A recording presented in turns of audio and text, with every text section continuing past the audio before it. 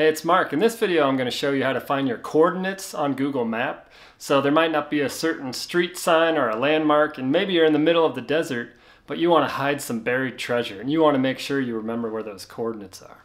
So you go to wherever you are, wherever you want to bury the treasure, or whatever it is. Let's say you're somewhere up here in Canada by Winnipeg. I'm gonna go out here where there's not a lot of people. I'm gonna drop a pin. So you just hold your thumb down right on the screen. You can drop a pin, and then the coordinates show up right up top there in the search bar. You can also swipe up on the little bar on the bottom, and it'll show your coordinates there.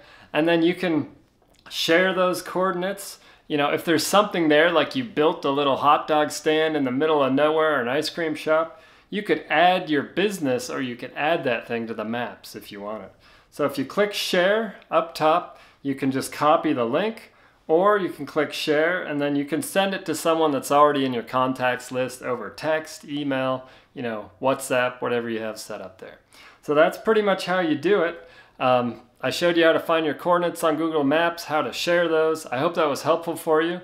Give us a like if you liked the video and subscribe to our channel. We'll see you again soon.